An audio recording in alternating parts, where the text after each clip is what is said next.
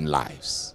In the name that is above every name, I pray that the spirit of revelation will rest upon everybody under the sound of my voice. I stand against all plans of the enemy. I stand against spirits that causes people to misunderstand your word, to mishandle your word, to misjudge your word. But I pray that, Father, those that are under the influence of my voice will receive the spirit of understanding. As I disappear, may you appear, Jesus.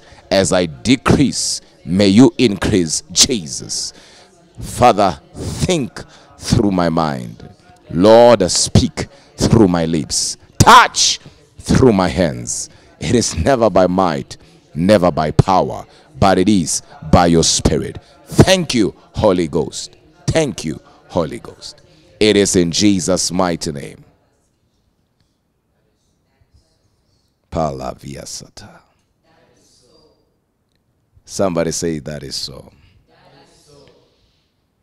We are live already, Rev, right? I see people are tuning in on, what is this again? YouTube. It's good to see everybody. It's good to see everybody. Today I want to teach prophetically. I'm an apostle by God's grace. Meaning, I'm a man of revelation. Believe it or not, if you've been following me, you'll know that nothing moves me but the word.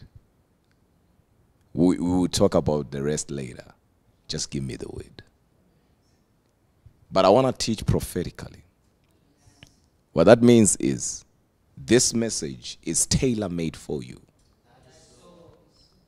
So whenever I teach prophetically, it simply means I'm not here to talk to all people or to everybody, but I'm here to talk to you.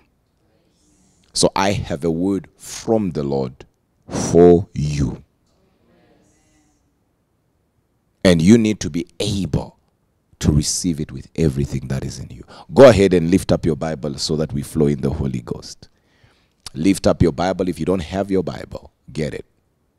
If you can't get it, you're at work, go ahead and lift up your hand.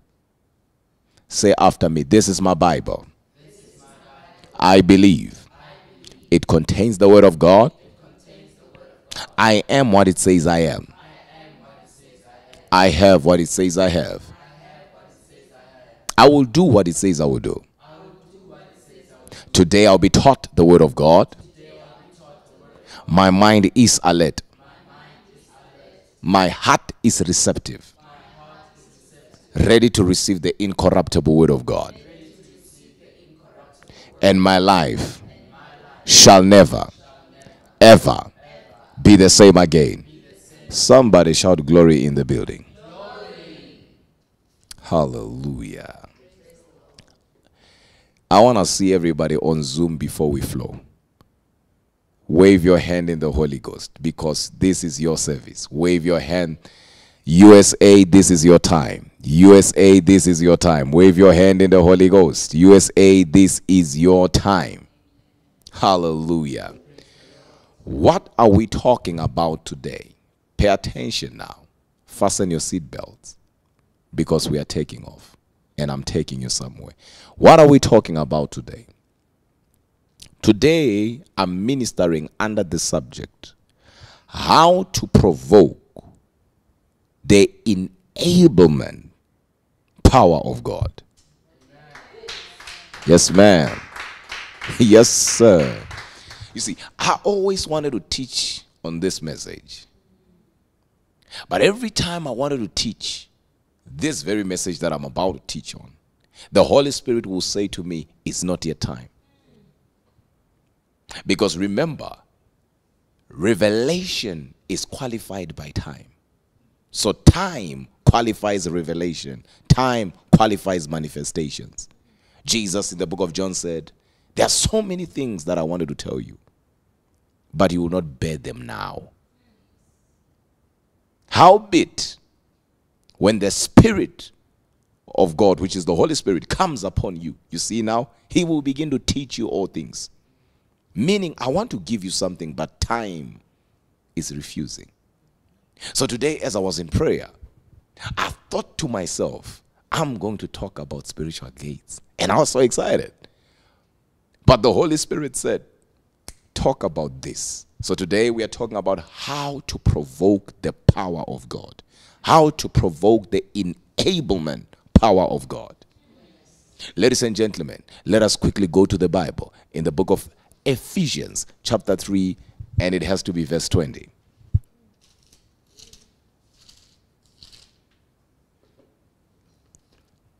It has to be verse 20. Make sure you have your Bible with you. It's very important. It's very important to have your Bible with you. So if you can quickly get your Bible, please do that. Please do that. You have it? Oh, all right. Read for us, please. Yes, book of Ephesians chapter 3 verse 20. That's correct. Now unto him that is able to do exceeding abundantly above all that we ask or think, according to the power that worketh in us. It says what? Now unto him that is able to do exceeding abundantly above all that we ask or think, according to the power that worketh in us. Paul says now. Thank you so much, Sister Nonkasmulo. Please be seated.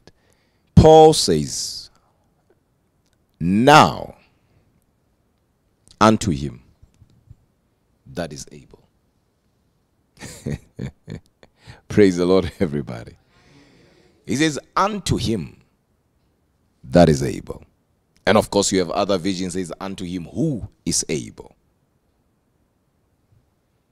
to do exceeding abundantly above all that you can ask or ponder on or think. It then says, according to the power that worketh in us. Say, talk to me, Apostle. Talk to me, Apostle. The first thing we need to establish, you and I, in our hearts or in our spirit, is that God is able. That is the very first thing. Remember, today I'm teaching you a mystery. And this that I'm teaching you now, I know for a fact you have never heard it anyway. And I'm saying that with humility. So it is a mystery. It is a revelation that is not yet born to time. So you and I now, we are actually fathoming the realm of mysteries together.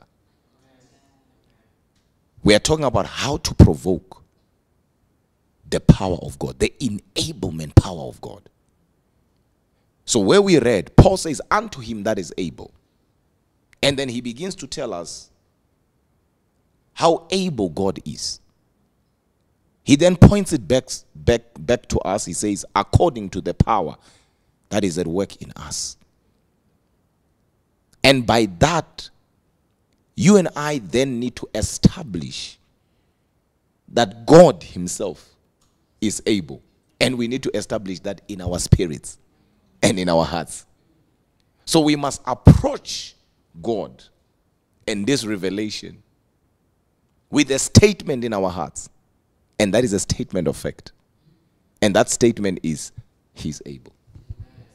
Are you with me? I don't know if these guys are here today. Not only is he able, but he is able to do exceedingly. You see, the word exceedingly, of course, it has many angles. This word. But then again, is the word extremely. And the word, of course, extremely means to a very great degree. So what that means is, if you are praying for healing, he can actually heal even others that are connected to you. So it goes beyond what you ask him for, what you think or even imagine. Are you with me?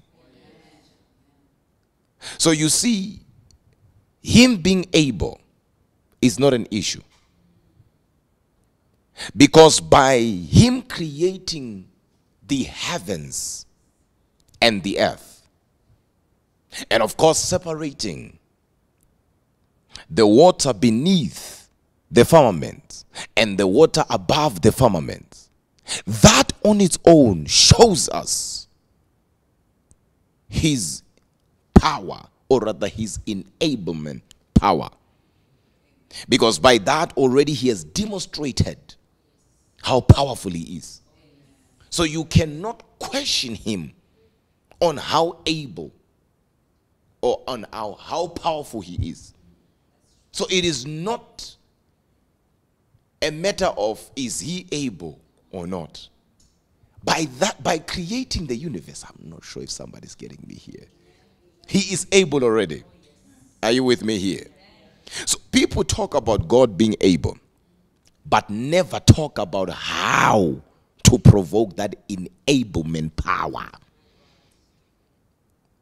One of the reasons why people today question the existence of God, some backslided, some are bitter, some left church, they don't want to hear anything about church, is because they were told about this God who is able, but they were never taught how to provoke his enablement power. So for the past 10 years they have been in church, yet there's nothing to show for it. So as a result, they have concluded that this thing, it is not as real as they teach it. Some are angry at God, yet God is not the problem. I thought this message was prophetic. I thought this message was prophetic. Maybe, what is this again? What is this? YouTube. Maybe YouTube is getting me. We have so many people on YouTube. Maybe YouTube is getting me. This is powerful. Say with me, he is able. Whether God does it or not, are you hearing me? That will never disqualify him. Or rather, that will never disqualify his enablement power. He is the uncreated creator of the universe. Remember, I said the first thing that we need to establish in our spirits is that he's able. And that is what I'm doing right now. So that when I flow and I take you higher, you're with me. Hallelujah. Now, how can I allow him? Since, Apostle, you are saying he's able, and I can tell from the scripture that he's able, how can I allow him? How can I cause him? How can I make him demonstrate or manifest his enablement power in my life? Yes, he's able, but how do I cause him? How do I make him? You see, you need to understand something. That let's go there because that's our main scripture. This was me laying my foundation. It is in the book of Matthew. Now we are about to flow. It will make sense in a while. Don't worry. It will make sense in a while. Trust me, it will. It will make sense in a while. It is in the book of Matthew chapter 8. And of course, we will read verses 1. For the sake of context, we'll read verses 1. And we'll go to verse 2. When he was come down from the mountain, great multitudes followed him. Verses 2, and that is what I'm looking for. And behold, there came a leper and worshipped him, saying, Lord, if thou wilt, thou canst make me clean. Pay attention now. Thank you so much, Sister Makonza. Pay attention now because I'm about to work the context of the text. And I take you higher because the Holy Spirit wanted me to take you higher today, so I will do that.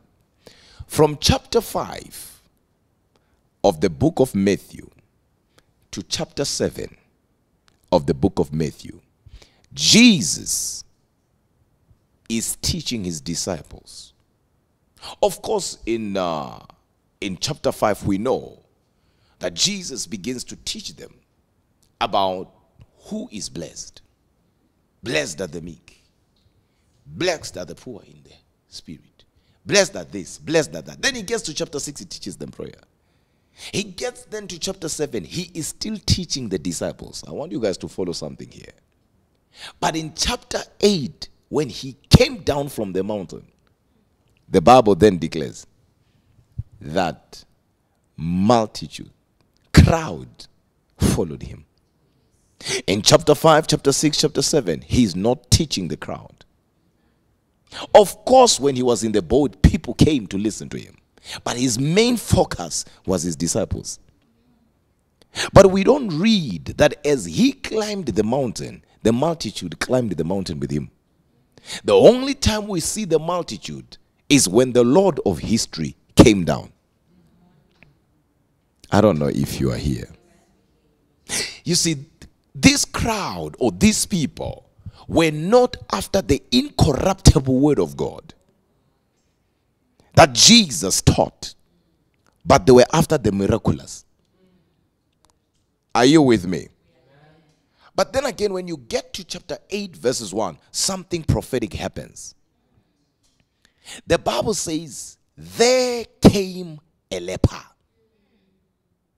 And this is what the leper says.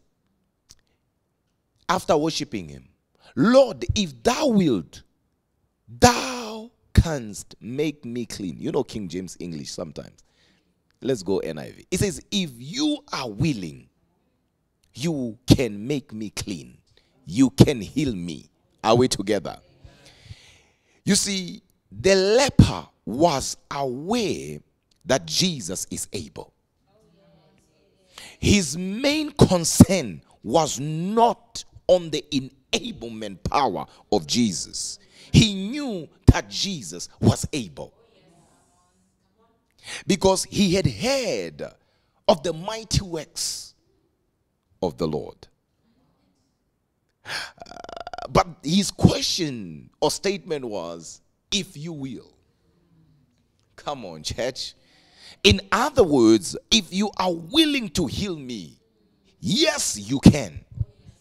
And of course, the first thing that he says there, the Bible says, and he worshipped him, saying, Lord.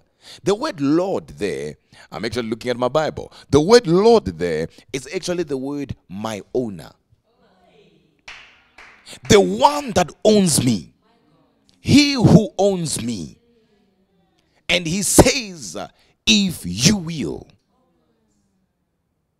He came with a mindset, with a spirit, or rather a heart, that knew that this man here is able.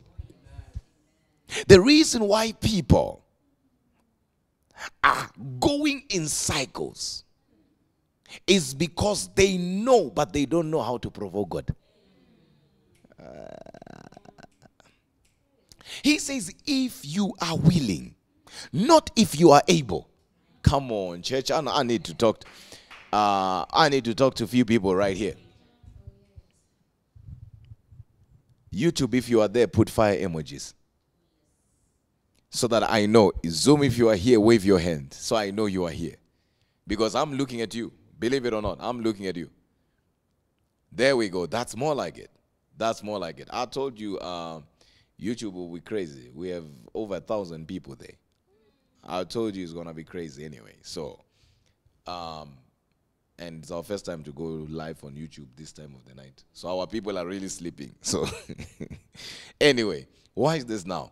If you are willing, not if you are able.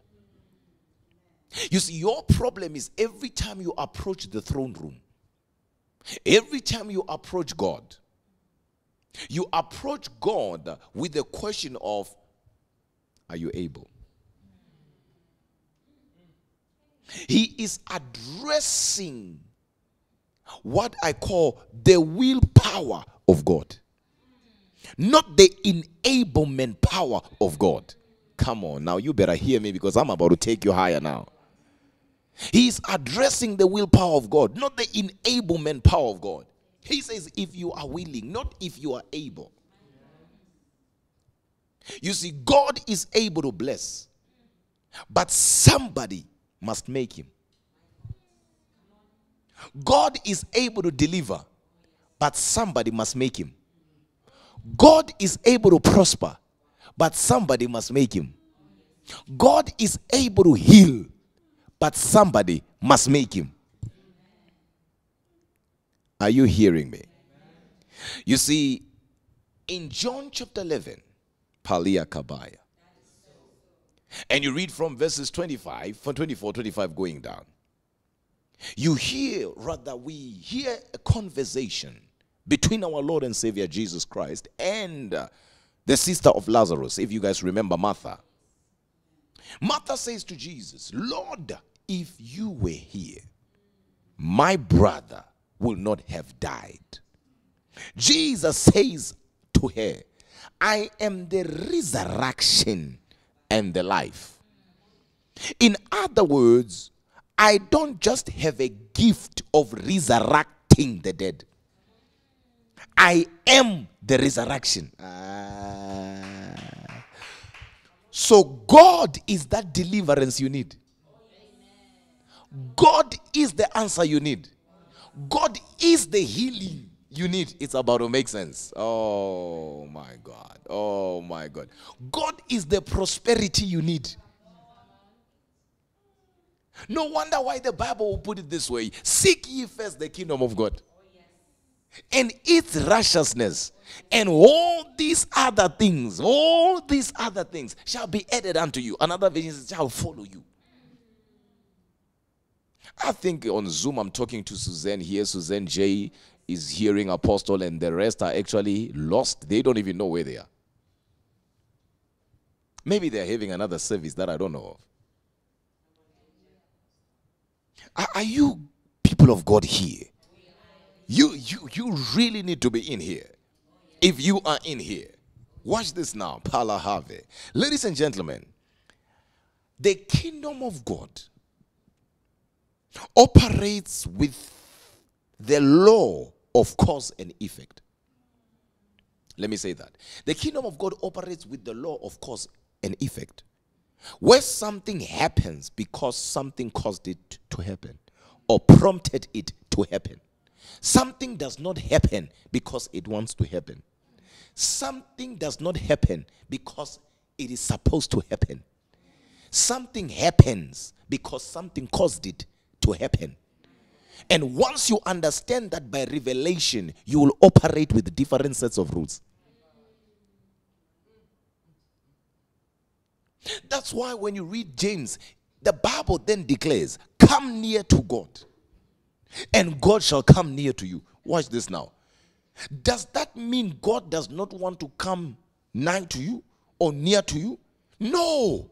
But because the kingdom of God operates under the law or with the law of cause and effect, God is a reactor.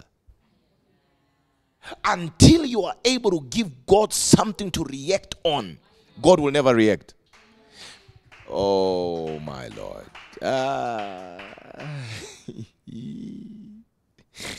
Oh my goodness. I will try my best. I will try my best to talk to Robin J there. Maybe she will hear Apostle here. For every effect, say with me, for every effect, there must be a cause. Let us go to the book of Amos. I never thought I would go there. Amos chapter 3. I never thought I would go there. But anyway, let's go there. Amos chapter 3.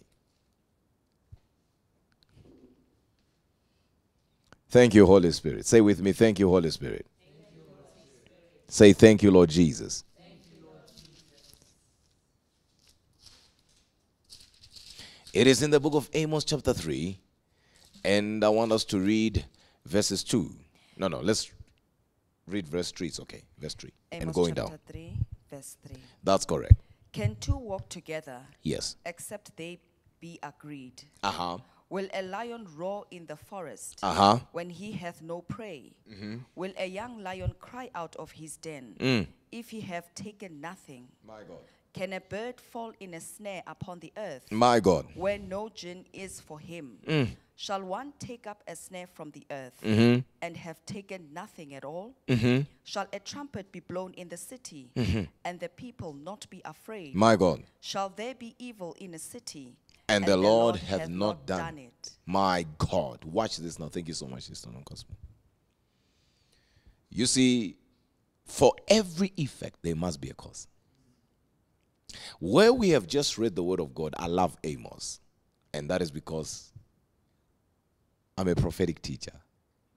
So in the school of ministry, most of the time, when I talk to the prophets, those that are in prophetic, I quote the book of Amos a lot. Right, so I love Amos. In chapter 3, and you read verses 3 going down, Amos is being told by God that two cannot walk together unless they agree. Here we see the law of cause and effect.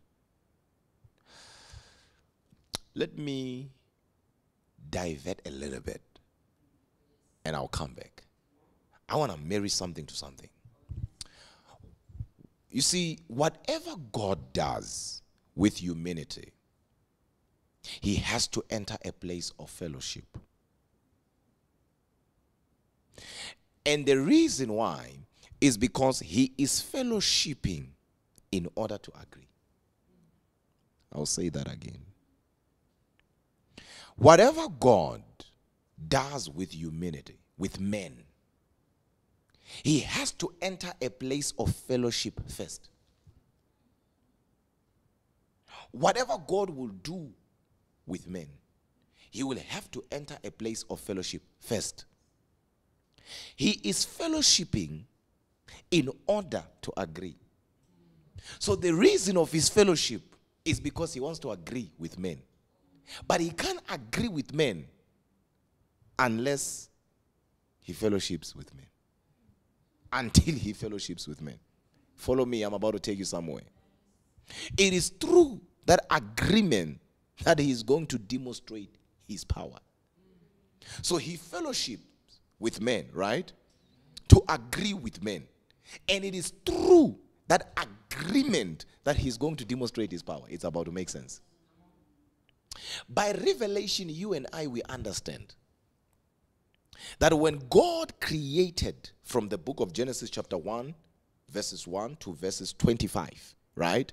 God was commanding. Are we together? He used the word of command. Follow me here. I'm looking at these people, but these people are like, Apostle, what are you saying? He used the word of command. He did not enter into agreement with anybody. He did not enter into agreement to create everything that he created. God spoke and said, let there be. He was commanding, and it was so. But when he gets to verse 26, everything changes. He only began to agree when he wanted to create men.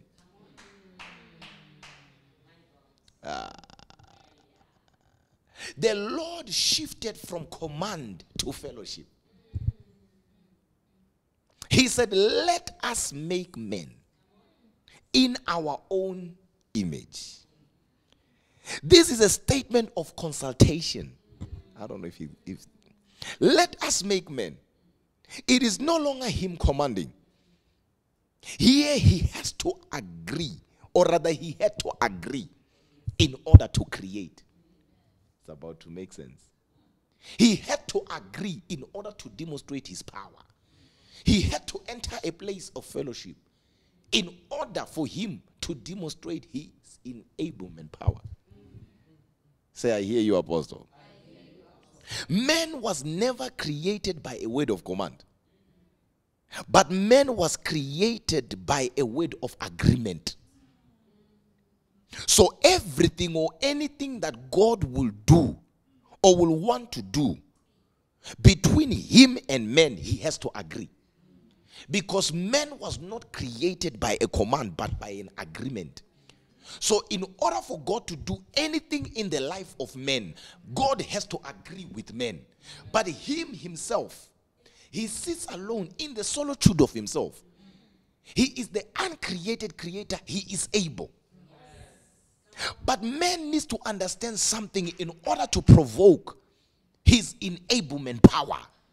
Because God does not do things because men will want him to do things.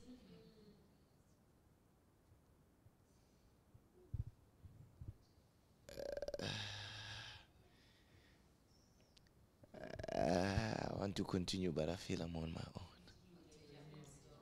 I want to continue, but I feel I'm on my own. When you read the Bible, you realize that God in Genesis chapter 12, he had to agree with Father Abraham. Are we together? The first thing, write this one down. I'll give you about 4 or 5. The first thing that provokes the enablement power or the will power of God is fellowship. Where you establish a relationship with him. That is the first thing. So, the first thing that provokes the enablement power of God is when you enter into fellowship with him. This is where you establish a relationship. So, right, establish a relationship with him. God is a man of results. Are we together? I know there are people who are following God or who are after the manifestations of God. And God is aware of that. That there are people who are not after him, but after his manifestations. Are we together? So the first thing that one has to do in order to provoke the power of God, one has to establish a relationship with God. Because God is in a position where he knows that not everybody is following because they love him. The multitude followed not because they believed in the word he preached. They followed because of the miraculous. He gave them bread and they came back. He said, you didn't come because you want me. You came because what? I gave you bread. So you came back for more. So God knows. Are you hearing what I'm saying? You see, there is a certain level of walking with God that you begin to establish a relationship with God where you don't depend on men or on a man. Where your relationship, when I say where you don't depend on a man, I'm talking about where you don't depend on a prophet to pray for you. Listen, I am an apostle by God's grace in the prophetic. And I want you not to misunderstand me. I understand spiritual protocol. And I do know that by revelation, any violation to spiritual protocol is an invitation to limitations. I understand that. I'm a student of the scripture. I'm a student of spiritual warfare. I'm a student of the prophetic and the apostolic combined. And please don't misquote me. Are you hearing what I'm saying? But I'm talking about certain things where you establish a relationship with God, where you can talk to God yourself. I'll give an example. Say, Revelazai. The word of the Lord came to a prophet called Isaiah, saying, go and tell Hezekiel 1, 2, 3, 4. He went there, he said, get your house in order. This sickness will lead to death. Get your house in order. You are going. Now, I want you to understand something. And most people don't know this or don't pay attention to this. Hezekiel, when he heard that word from prophet Isaiah, he did not dispute. Okay. He did not argue. He heard he was going, but he did not dispute. And that is because over the years, he had established a relationship with Yahweh. The word came through a prophet that he must get his house in order. But he did not speak to Isaiah about what was in his heart. But the Bible says, and he turned and faced the wall, and he spoke to the Lord. They missed it. USA, I thought you were fast. You are very slow. I hate to tell you that. No. No, you are slow. No, I pray for you. I'm saying that with humility. I thought you were the fastest. I thought you were the ones who could just catch revelation like that. I guess I was mistaken. Here, I repent. Listen, simple story. Isaiah is sent to the house of Ezekiel. He gets there, he says, Hezekiah, go get your things in order because you're about to check out. Number one, the king does not dispute. The king does not argue. It means this man knew something. And instead of him talking to the prophet who gave that word, because such prophecies, if they come from such oracles, you will conclude this is an unconditional prophecy, meaning you cannot alter it and you cannot cause it to be suspended. But because over the years he had established a relationship with Yahweh, with God, he did not speak back to the prophet and say, prophet, can you speak to God on my behalf? Can you negotiate on my behalf, since he told you? Rather, he turned and he began to speak to Yahweh. And hear me in the Holy Ghost. Hezekiah's prayer was not long. Hence, I told you in my last teaching, and I said this thing of listening to people telling you must pray 5 hours a day, you must pray 12 hours a day. Please now. Most of those people don't even pray what they are telling you to pray. When do you get time to spend with your children? When do you get time to work? When do you get time to read the Bible, to study the Bible, to educate yourself, to build yourself up? You're praying the whole 12 hours. Are you fighting God? Jesus himself said at least an hour. And the reason why Jesus said at least an hour is because of what he was about to face.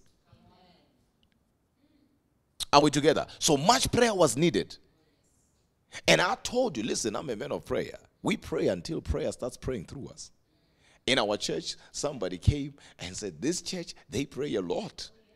And I think I was talking about it this past 2 weeks or something. Yeah, that our church prays, that everybody that comes to this church will tell you that I've never been in a church that prays like this. Hear me very well. That's why I answered a question when somebody asked, how long should a believer pray? And I told you, I said, you pray until you prevail. You pray until you know it's done. Are we together?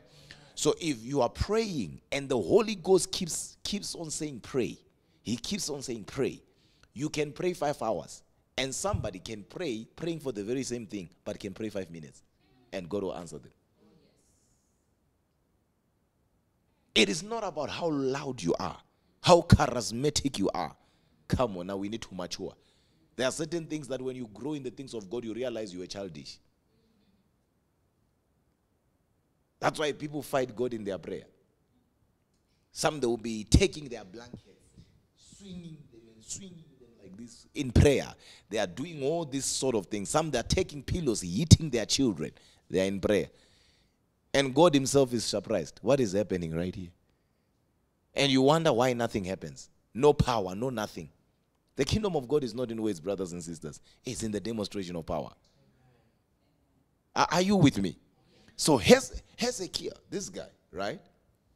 I want you to understand that he did not take time. How do I know that he did not take time? I know that by revelation. Because the Bible says, while Isaiah the prophet, because he gave him the word, he left.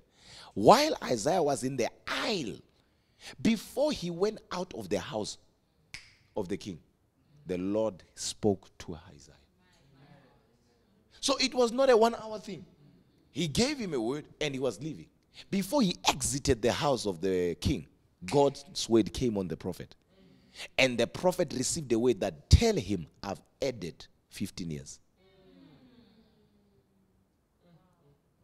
Why will this guy not speak to the prophet to negotiate? Why will he take it upon himself to speak to the Lord? It's because he knew how to provoke the enablement power of God. And here we see the first key that we spoke about, which is to establish a relationship with God. Once a man or a woman has a relationship with God, that man or that woman of God becomes a powerhouse. Say, I hear you. Let us go back to Matthew. I'm closing now. I'm closing now.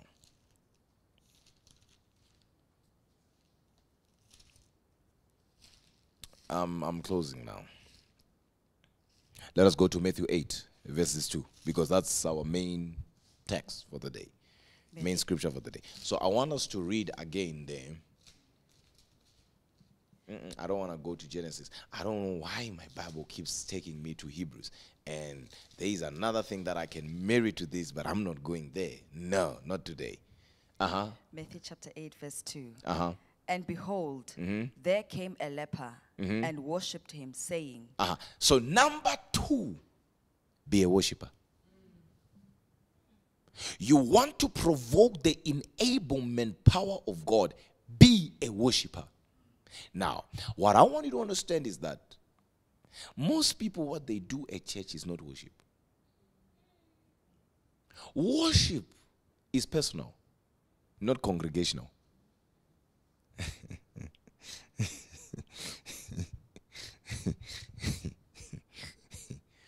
Scripture declares in the book of John, time will come, blah, blah, blah, blah.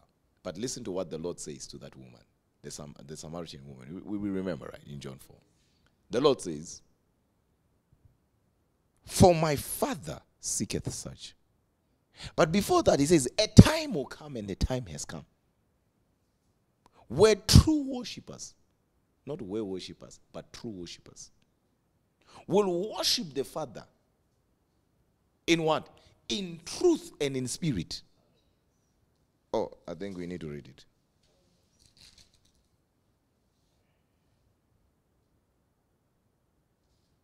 Verse 23. But the hour cometh, and now is, when the worshippers shall worship the Father in spirit and in truth. For the Father seeketh such to worship him. Right? Watch this now. It says, for the Father seeketh such to worship him. You know what does that mean? It means when I worship where I am, or every time I worship where I am, I don't ascend. But God comes where I am. I don't know if they got it. So, the Lord himself, God himself, he is forever on a hunt. I think Stephanie Mahoney is hearing me. I think Peggy Knight is hearing me. Who else is hearing? Michelle Rosine Kingsley is hearing Apostle. Michael Johnson is hearing. Maria is hearing Apostle. Jessica, are you hearing me, people of God? Graciela is here. I knew it. She's hearing me. I knew she was going to hear me. Lynette, are you getting Apostle? A lot of people are getting it. Yeah. Joshua K. Jacob, are you with Apostle? Su Xiong, are you here? Aphrodite is here. People are here. People are getting it. YouTube, I know you are getting it because I'm seeing fire emojis. I'm seeing fire emojis. Now, watch this now. Watch this now. You need, number one, to establish a relationship. Number two, you need to be a true worshiper. How do you know that you have entered the dimension of being a true worshiper?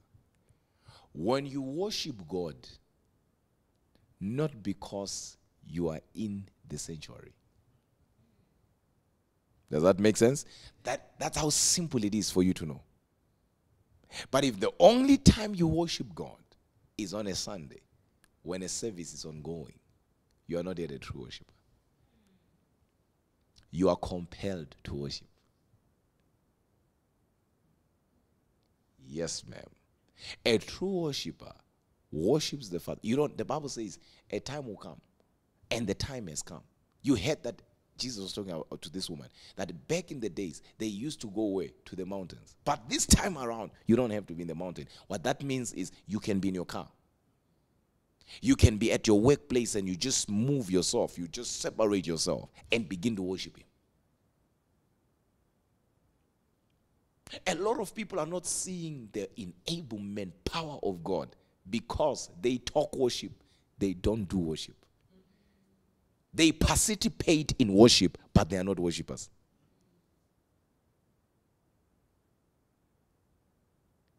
When last did you weep yourself? Where you were weeping like and you are worshiping the Lord? When last did you lift up your holy hands and glorify Him on your own? When last did you switch off your TV and put your phone on flight mode? Switch it off, rather. And say, this next 30 minutes is me and the Lord. I'm going to tell Him how beautiful He is. Because the Bible speaks about, listen to this. Those that come before God, they must believe that He is the rewarder of those that diligently seek Him. So as you approach His throne, you begin to tell Him who He is. As if He does not know, but you begin to tell Him. Oh, my Lord. Oh, my Lord.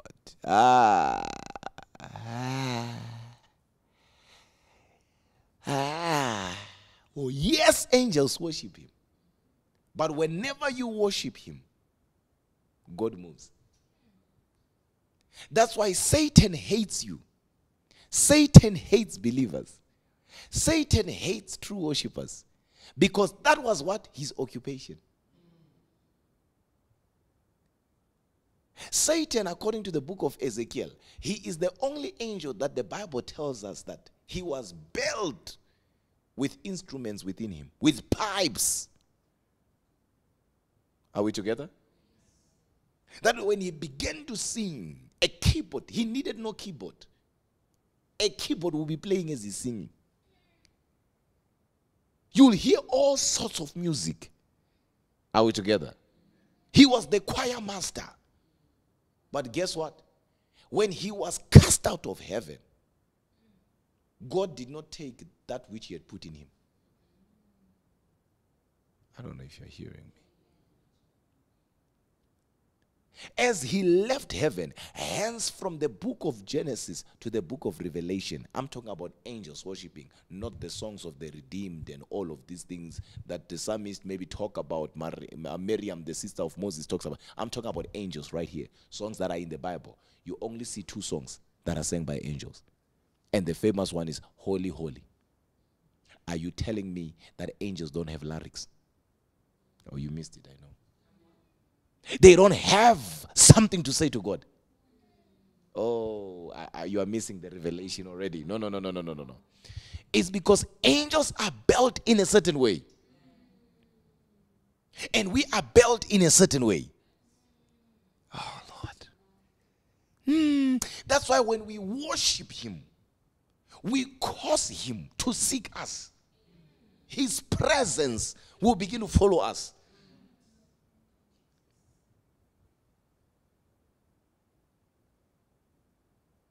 Sometimes you need not to pray, God, walk with me. Worship Him. One time a guy came to me and said, how do I get God to protect me? I said, very simple. Have His word. He said, what do you mean? I said, the Bible declares He watches over His word to perform it. So the more word in you, the more God watches over the word That is in you.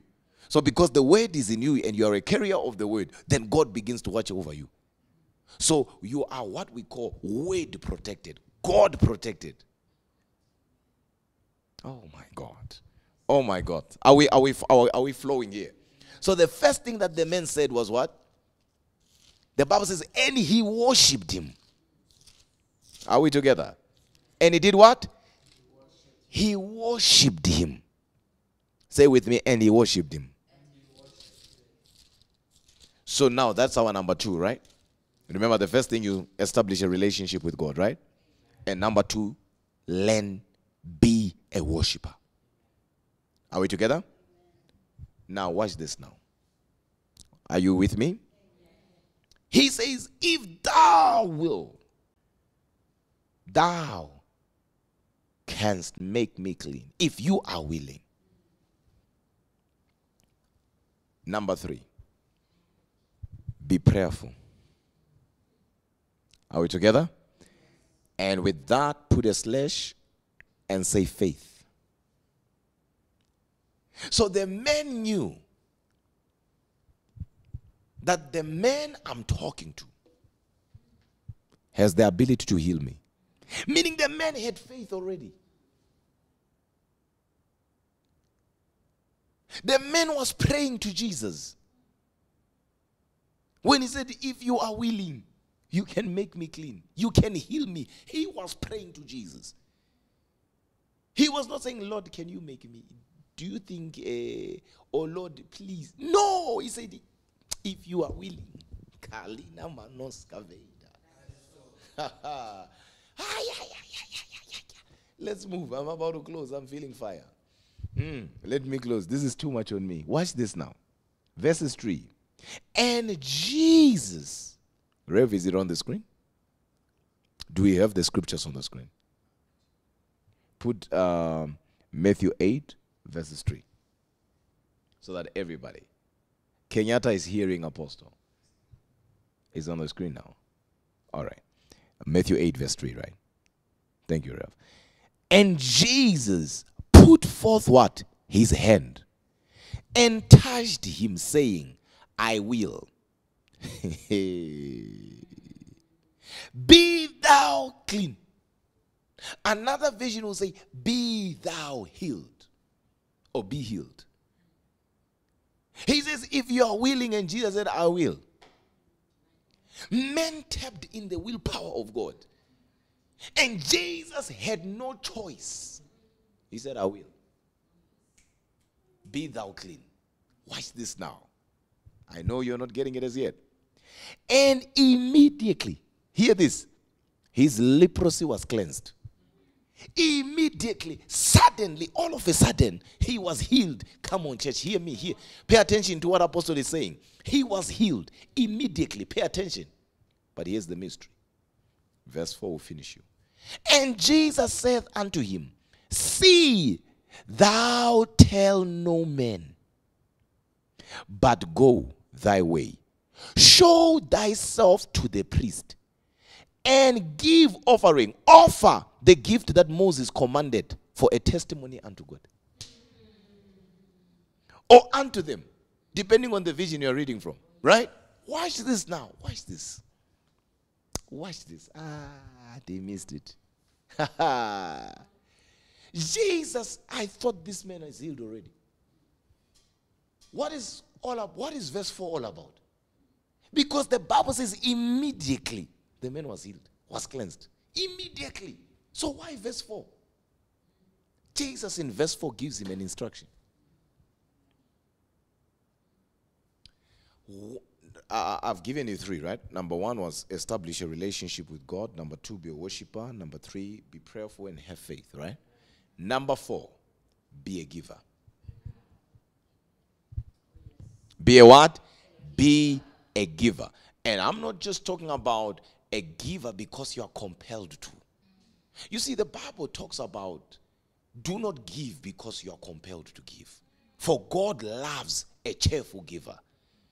I know giving in the body of Christ has been abused. But hear me in the Holy Ghost, not with your ears of the flesh. Just because men abused something, it does not mean it does not work. And the people that abuse giving or people who attack giving are people with no results.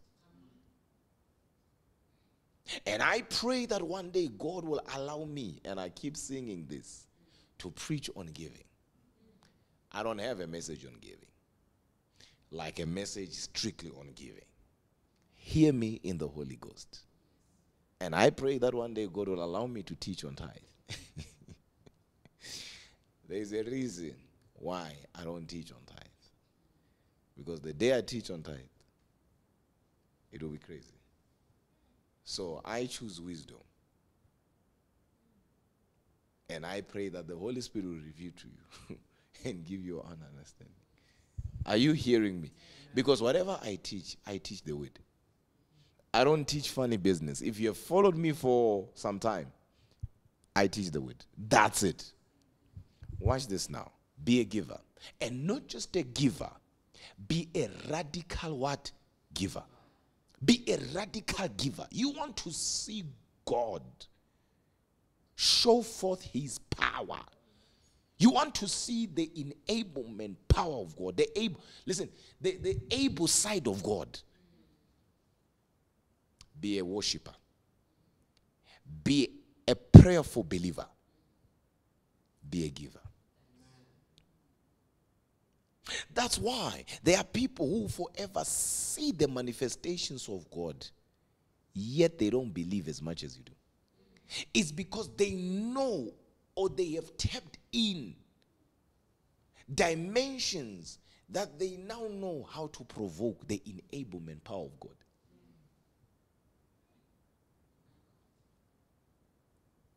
Okay, I need to go deeper here, because somebody's like, huh? What is he saying? Huh? What is he saying? Let me tell you. In the book of John chapter 11, let's go there. Kalusha takabaya. Yeah. Hear this. Hear this. There are some things, and you people here, you are a lot. Hear me in the Holy Ghost. There are some things God will do them because you gave.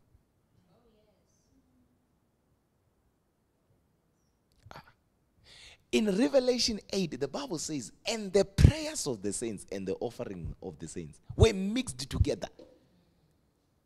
When the angel appeared to Cornelius, this is something you are not taught. You're just taught, give, you shall prosper. Give, you shall prosper. No. Are we hearing me? We are not just giving to prosper. Sometimes we are giving to open spiritual portals. You can't limit to prosperity. No, I know. Listen, I'm not fighting anybody, because when people say this, like, no, listen to what he's saying. He's saying people should not give. Listen to me. I'm not saying that.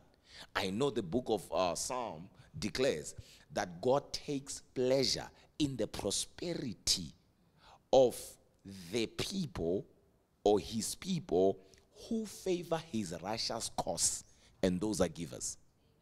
There, David had understood by revelation that, yes, I cannot build God a house, but I will make a plan and I'll contribute.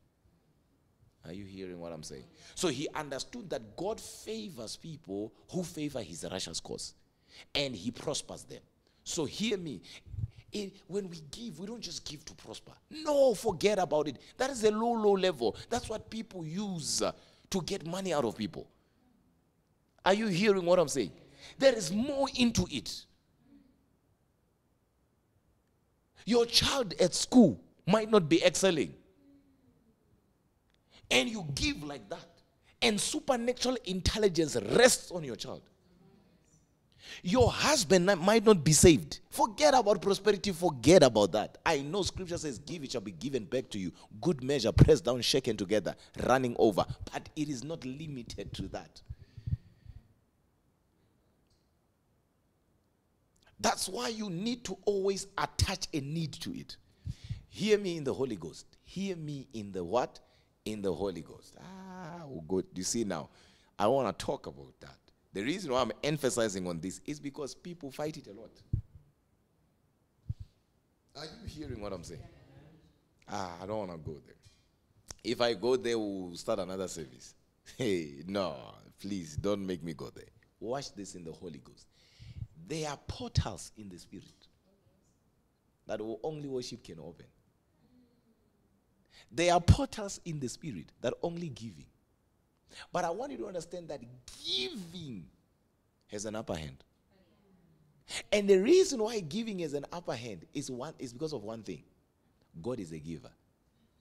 And the reason why every time a person gives and God reacts is because God does not want to have a better giver than himself. I don't know if they got the revelation. So God will not allow somebody to be a better giver than him. That's why he did not allow Abraham to sacrifice his son. Because he knew that in years to come, he is going to sacrifice his son. So if Abraham will have sacrificed his son, today we'll be reading, but even Abraham sacrificed his son. Are you hearing what I'm saying? And it was after when Abraham was willing to sacrifice his son that God said, you know what? Now I know you love me. So when God called him out, God never knew that Abraham loved him. It's because when it comes to the things of God, there is a law of what? Effect and what? And cause. Exactly. It was at that mountain that the Lord said, now I know you love me. Meaning you can walk with God. And God still wonders if you love him. It's in your Bible. He says, now I know you love me. And Abraham was a blessed man. I don't know if you guys are getting it. Once you understand certain things by revelation, you need not to be pushed by any man. You don't have to wait for a Sunday service.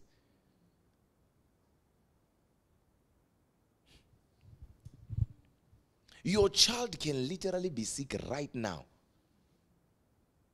And you pray for him. Pray for him or something. And you begin to offer. It is because, listen, Cornelius, the Bible says, and the angel appeared to Cornelius in Acts 10. And the angel said what? This is in your Bible. He said, your giving, your offerings have become a memorial before God. And your prayers were heard. And what was his prayer? Salvation. But why is this the first thing that the angel says? The angel speaks about his alms. His giving. Why? Because listen to me. No giving goes unnoticed. Amen. Not even one. You know why? It's because there are witnesses, according to Hebrews 11 verse 4, that just sits like this. And they are there to witness. It's as if they record. Anyway, please go to John 11. The Bible says by faith, the Hebrews 11 verse 4, by faith Abel. So I know what I'm talking about, just in case somebody thinks I don't know what I'm talking about. Let's go. Please read John 11 verse 1. Hey, it's too much power here. Amen. The book of John chapter 11 verse 1. Yeah. Now a certain man was sick, named Lazarus, of Bethany, the town of Mary and her sister Martha. Who was sick? Lazarus. Come on, church. Who was sick? Lazarus. It was that Mary which anointed the Lord. What verse is that? Verse 2, Apostle. Okay, let's start from verse 1 again. Now a certain man was sick, named Lazarus, yes, of Bethany, the town of Mary and her sister Martha. Yeah. It was that Mary. Now, a certain man was sick. Yeah. Named Lazarus. What was the name of the man? Lazarus. So who was sick? Lazarus. You're with me. Of Bethany. The town of Mary and her sister Martha. Martha. Verse 2 will shock you. It was that Mary which anointed the Lord with ointment and wiped his feet with her hair. My God. Whose brother Lazarus was sick. The issue was about the sick Lazarus. But the writer shifts and talks about the oil. Oh, you're not hearing me. No, you're not hearing me. There are certain things that provoke the enablement power of God. that God will be forced to remember something. These are wrong people. Please put me to the right people that I'm here to minister to. I'm teaching you on how to provoke. Isn't it your only taught prayer? You're not taught about fellowship, which is to establish a relationship, which I emphasized on. We went to Hezekiah. Are you hearing what I'm saying?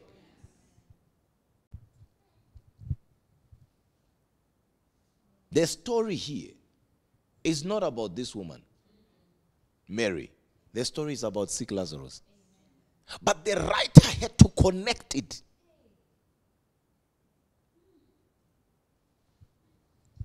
Watch this now. Are you with me? When Jesus arrived, because when you read there, he's telling the disciples, his Lazarus is, sick, and he abode more days, and he told them now he's sleeping, let's go and wake him up, and blah, blah, blah. He gets there. Watch this now. He gets to the grave. This is a revelation that will blow your mind. Then Jesus said, Lazarus, come forth. He called him by his name. Jesus is the resurrection and the life. Why didn't he resurrect everyone who was dead? He was in the graveyards, where people died. Others died before Lazarus was born. He is the resurrection and the life. Why didn't he resurrect others? You see, once you don't know how to provoke the enablement power of God, you'll be murmuring. You say, but you are doing it for others. Yay, they know how to provoke. Oh my God, they didn't hear what I just said. And of course, there are certain things that are done by faith, by grace. But there are those that who now provoke. They enable the power of God. Say with me, how to provoke the power of God. And say, provoking the power of God. Jesus would have said, but there is a young girl that just passed on. Maybe 5 days ago. Let me just bring that girl back to life. Probably the family was there. He called him by his name. Why? Because if he had said, come out, all the dead would have came out. Because Jesus does not possess just a gift of resurrecting the dead. He is the resurrection. So he had to call him by his name. Lazarus, come forth. But when we read in verses 1 and 2, we see that there was a relationship that was established between Jesus and this family. And we see that this relationship had gone even deeper when Jesus said, Lazarus, our friend. When Jesus was about to go, he says to his disciples, I have called you servants, but now I call you friends. Why? Because the relationship had taken another level. And God can only reveal mysteries to people who he has established a relationship with. The secrets of the Lord are not with the prophets. The secrets of the Lord are not with the apostles and teachers and pastors. The secrets of the Lord are with people who have established a relationship with him. And those that have established a relationship with him are those that fear him. Because the more you establish a relationship with him, the more you fear him. That's why the Bible says the secrets of the Lord are with those who fear him. But you can't fear him until or unless you build a relationship with him. I don't know if they're getting it. The mystery here is this. Let me tell you something. Say, tell me, Apostle. The mystery here is this, right? In eternity, your car is already there. In eternity, your healing is already there. In eternity, your promotion is already there. Your gift, your ability to see in the spirit, in eternity is already there. The healing anointing you have been praying for, in eternity is already there. Are you hearing what I'm saying? So when it's time for it to come down, God will want you to establish a relationship with him. Or rather, God will want to establish a relationship with you. Remember, he establishes a relationship in order to agree. You remember when we started, when we were talking about it? Exactly. Glory be to God. God could not bless Abraham, or couldn't bless Abraham without first establishing a relationship with him. He said, come out. And he came out. And guess what? God began to establish a relationship with Abraham. A blessing is not a problem. Later on, God said, when he wanted to destroy Sodom and Gomorrah, you guys remember, he said, shall I hide what I'm about to do? And then he says, no, I cannot hide this to my friend Abraham. He called Abraham a friend. And Abraham was able to negotiate for Sodom and Gomorrah and for Lot, his cousin, because of a relationship that he had with God. Some of you are strangers in the presence of God, but you act like something very big. I'm telling you. Even angels are shocked. Say, oh, well, oh, okay, welcome back. The Bible says, oh, he that dwelleth. He that what? Dwelleth in the secret place of the Most High. Not he that visiteth. He that dwelleth. Come on, USA. I thought you were ready. And you are a country that God is raising seers and prophets and dreamers, people who are awakened. God is raising people with an unction or the anointing of Elijah. And that is because the days of Baal have returned. But the days of Baal cannot return without the days of Elijah. And the days of Baal are starting in your own country, USA. As much as the enemy is working extra time, raising his people who are not ashamed, who are not apologetic, God is doing that.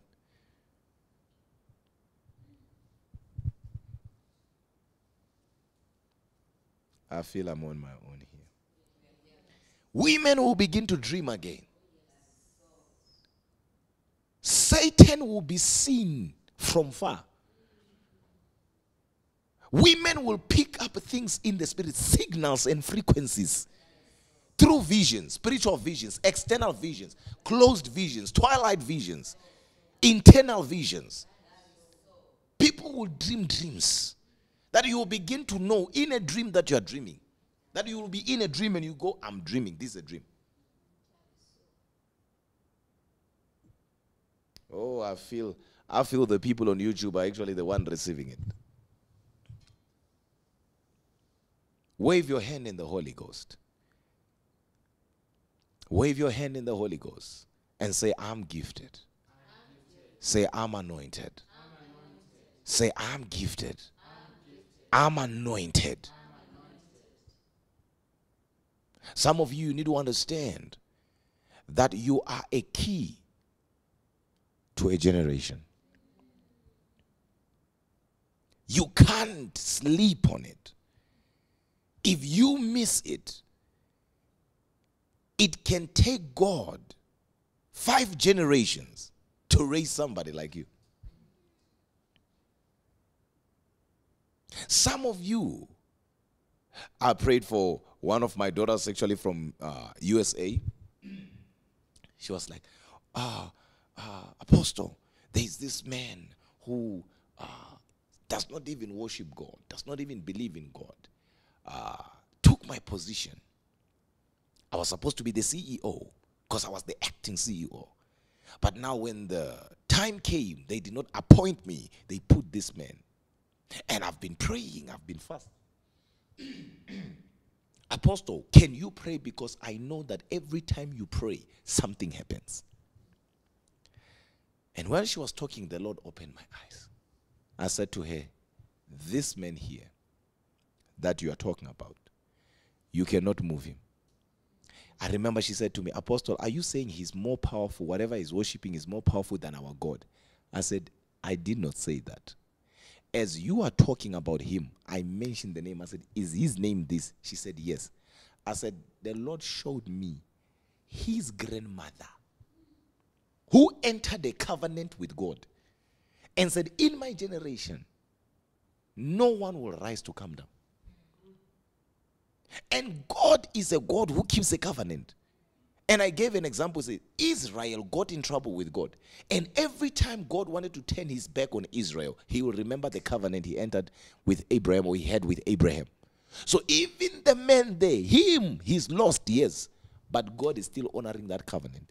And she asked me a question. She said, Apostle, but how do I overturn that? I said, by only one thing. She said, what? I said, by finding favor in the eyes of the Lord.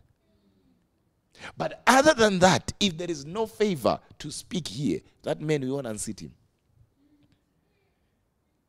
And some of you don't understand. That's what the Bible says. Because you have rejected knowledge, let's start it nicely. It says, my people die because they lack knowledge. Because you have rejected knowledge, I will reject you as my priests.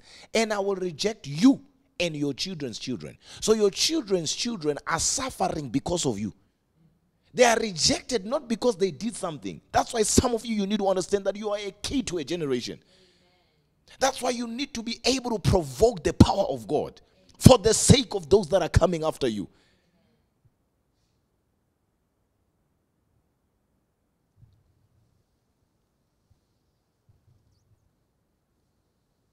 Say, thank you, Lord Jesus. Thank you, Lord Jesus.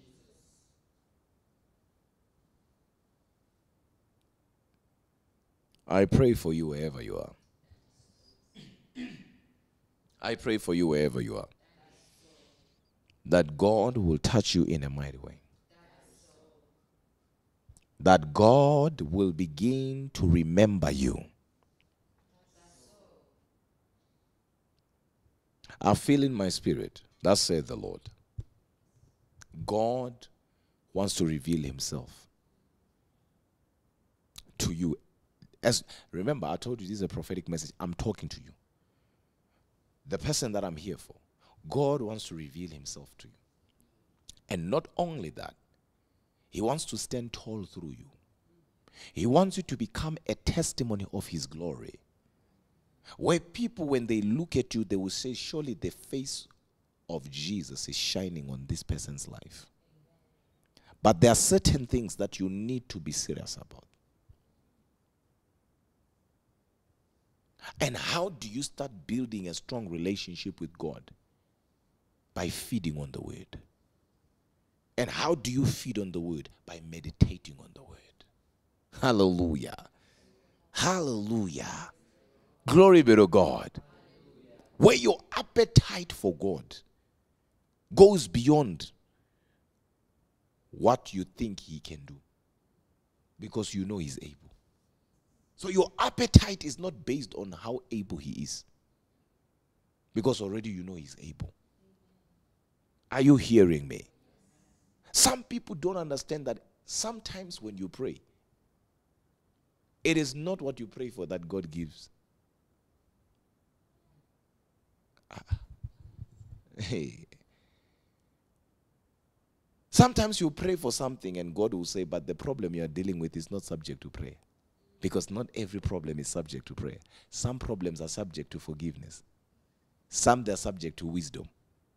Are you hearing me?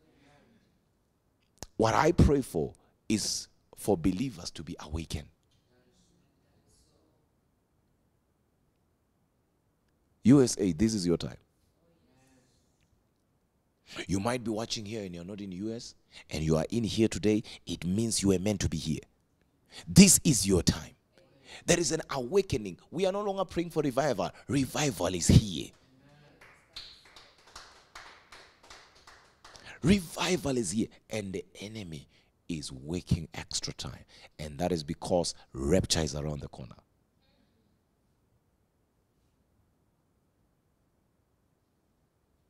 And God is raising you. You shall take over your community through the gospel of Jesus Christ. You shall take over your city through the gospel of our Lord and Savior Jesus Christ.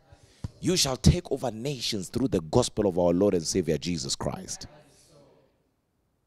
At your workplace, God will shine through you. Even in your house, God will shine through you. That those that are shooting and firing arrows at you, those arrows will fire back. Without you even knowing, because of the amount of light that you carry, that they will come and say, not this one, there's too much light here. And they will go back and strike the one that sent it. The kingdom of God is not for sanctified sissies.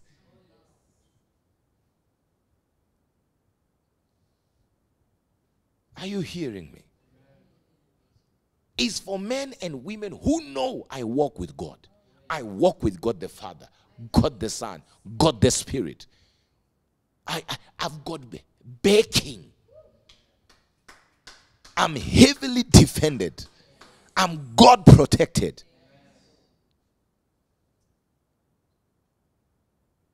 I told one of my daughters, she was from Brazil.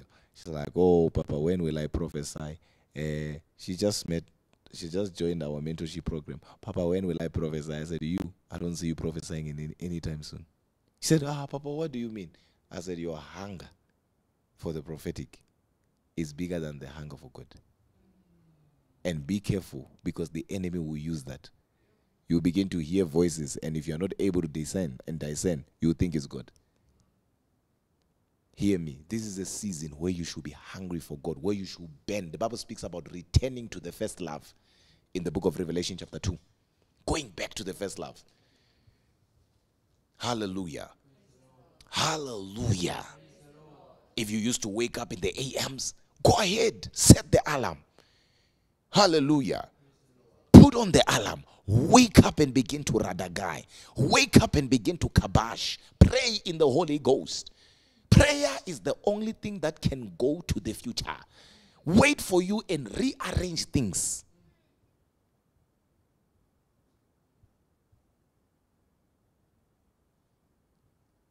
Worship will cause God to come down and look for you. Are you hearing me? Giving compels God to answer. Because with God, the way over is the way under. Say glory, somebody. Glory. I pray for you wherever you are. That is so. I want to release one prophetic word. I don't like talking too much. But if you receive it with everything that is in you, within 7 days you are coming back with a testimony. That is so.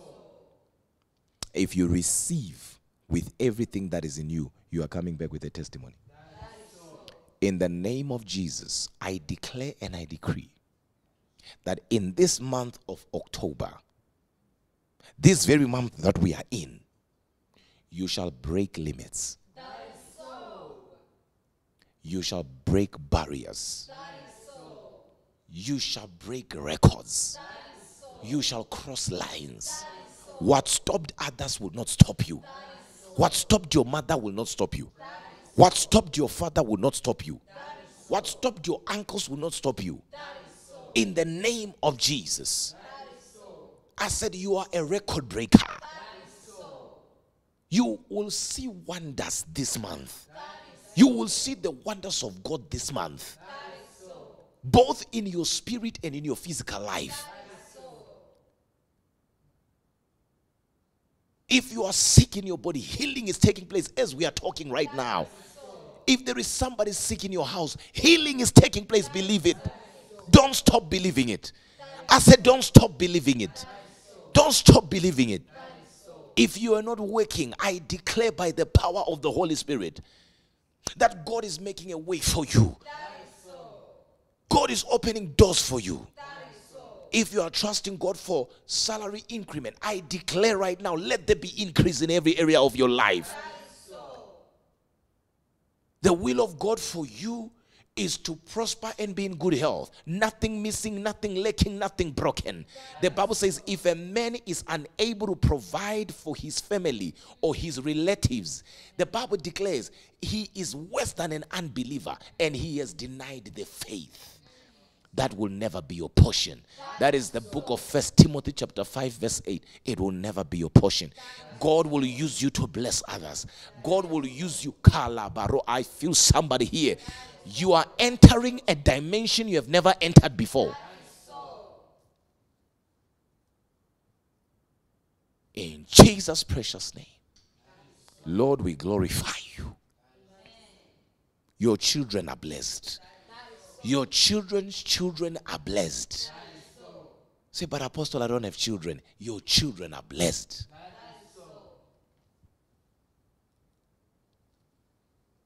Those that rejected you will come back looking for you because of the power of God that is going to be at work in your life.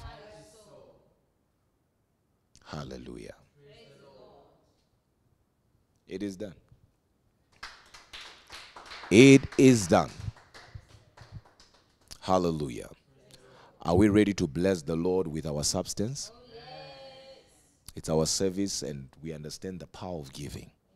Hallelujah. Are we ready to bless God with our substance? Are we ready to honor God with our substance?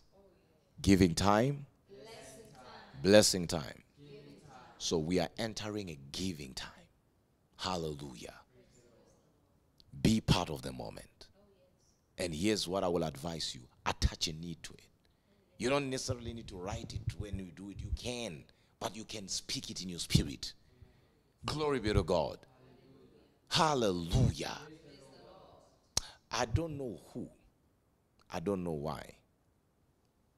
As I'm talking to you now, I don't know if you guys remember when I prophesied to Brother Bennett Alali at the time he came for the first time, I think last year. And I said supernatural debt cancellation. And over 500,000 was cancelled. In the US there, we had a testimony of somebody, supernatural debt cancellation, $720,000, right? And that's one of the biggest testimonies from the US. Hear me. I don't know who, but there's supernatural debt cancellation that is happening. Supernaturally, God is taking care of somebody's debt right now. One say, but God is able to do exceeding abundantly, more than what one can think, imagine, or even ask. So don't conceptualize God. Hallelujah. Some of you that say the Lord, the creditors will not come. Oh, come on, somebody. Come on, somebody. You better believe it. So I want us to get into giving moment right now and trust God for the extraordinary. Hallelujah. So I believe Rev will help us and put the giving details right on the screen, right? They are on the screen already. Thank you, Rev. Are they on the screen already? Thank you, Rev. It's giving time. God bless everybody that is giving. Let's go. Go ahead and honor God with your substance. Hallelujah. And attach a need to it. And I love it when people give, we pray. Hallelujah. And you pray wherever you are as well. Let's pray. Let's pray for every person giving. Whatever it is that they're trusting God. We are in a season of restoration. We are in a season of restitution. Something is happening. God is rearranging your spiritual life. The gift that He has put in you will be made manifest. God is awakening your ears of the Spirit. He's opening your eyes. The scales that are in your eyes are falling off. Seer, begin to see. Prophet, begin to hear. Kalabaros. We are praying for you. We are praying for you wherever you are. As you honor God with your giving, with your substance, as you are offering, let your offering become a memorial before God in the name of Jesus.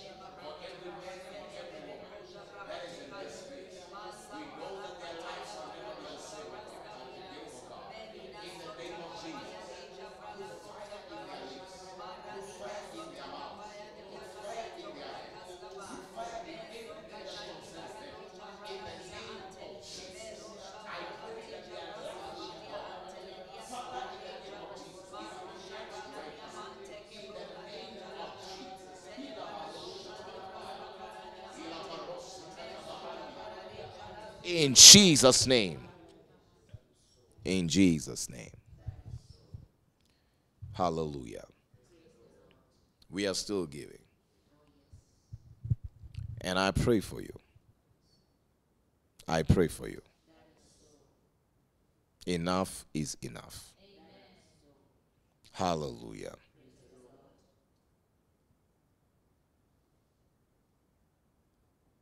And this is what the Lord spoke to me about earlier on today.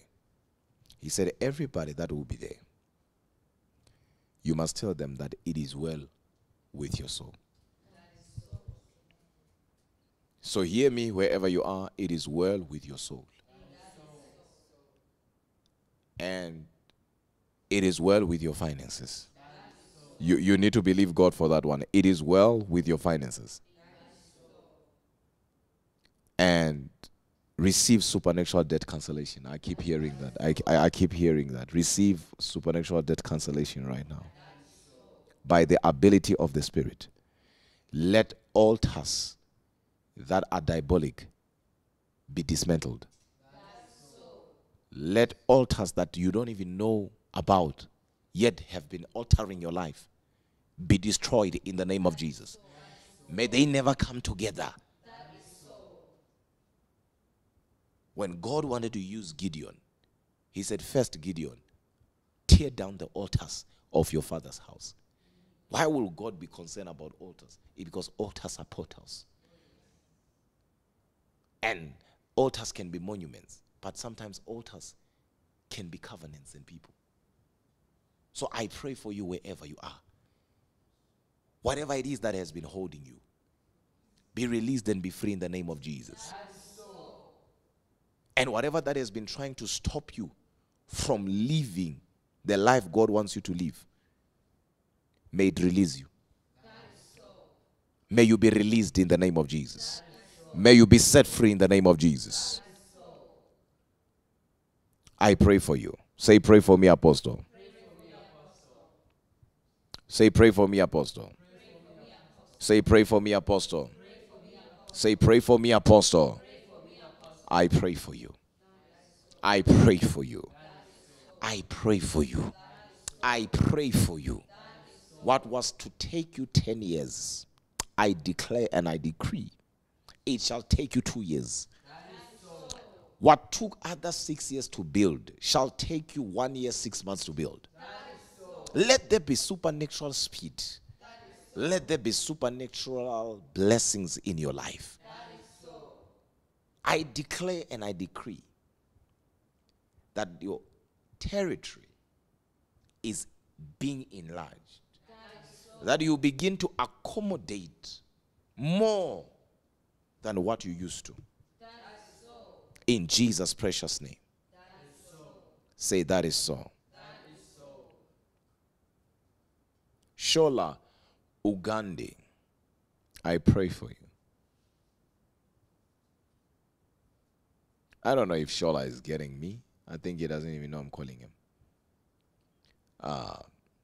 James Mwila, Patricia Daga, I pray for you. Blessings Akiko, I pray for you.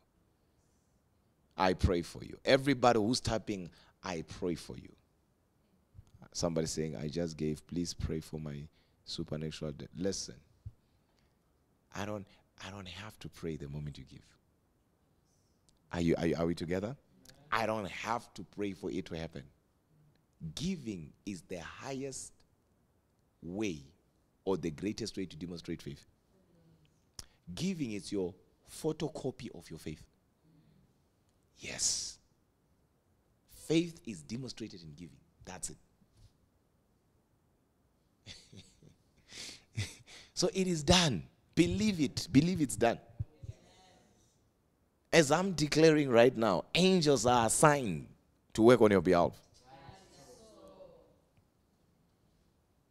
And if you can, but this one is not for everybody. Prophetically, if this is your message and what I'm about to say, I want you to go ahead and do it. If you have been going through delay, backwardness, or cycles, or felt like you are stagnant, I want you right now in the Holy Ghost where you want to just have a breakthrough, where your life needs to start making sense the way you know it ought to be making sense in Christ. If you are the one right now, I want you to go ahead and type enough is enough.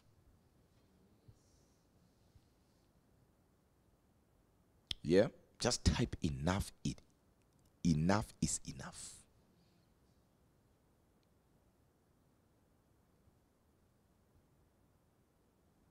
Enough is enough.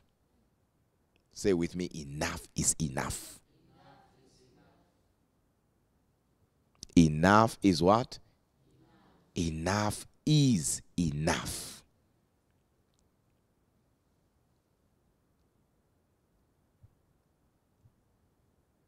See, a lot of people are typing enough is listen, it shall not be otherwise. May you enter God's rest as you establish a strong relationship with Yahweh, as you go back into being a worshiper that God wants you to be, as you become a radical giver, not only in church but being a blessing to others. Hear me, as you go back to your prayer life. And some of you don't need to go back because you're already there.